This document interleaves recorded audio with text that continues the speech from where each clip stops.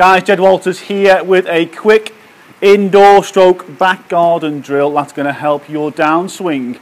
It's come from a ruck of questions that I've had both online and also from in lessons as to whether or not we have any drills that will help, that we don't have to be at the driving range, the golf course or the practice round to do. And this is a great one because all you need is a ball and a wall. You can do it indoors if you've got a softer ball, but here football and a hard wall, so in the garden is a great one for this. And it's designed to engage the lower half of the body. Stop the hands and arms working the downswing, get the lower half of the body to drive it, make it more constant, more powerful.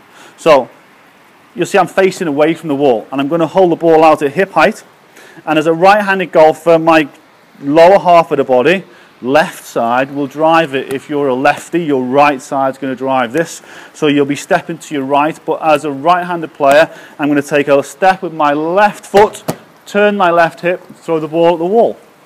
So this is going to get me used to the feeling that the first movement is the lower half, left side, and then turning through, and let everything else follow through. So step, turn. You'll notice how my arms stay extended all the way through because I want the energy to go through the ball into the wall. So we turn through, get the energy going. If I was to let my elbows separate as I did it, well, there's no energy going through it there. So what happens is the ball hits the floor. So we want to keep the arms extended just like we would do in the follow through. So once more, step, turn, and then I can catch it as it comes back. It's a great drill, but more importantly, it's very effective for you to get your downswing starting in the right manner. Guys, thanks for watching. If you haven't already subscribed to the channel, it's totally free to do so. You can just click on the link in the bottom of the screen. It'll take you to the main page where you can subscribe there. If you like the video, give it a thumbs up. As always, leave comments in the box below.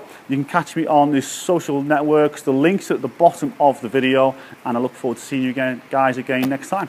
Thanks for watching.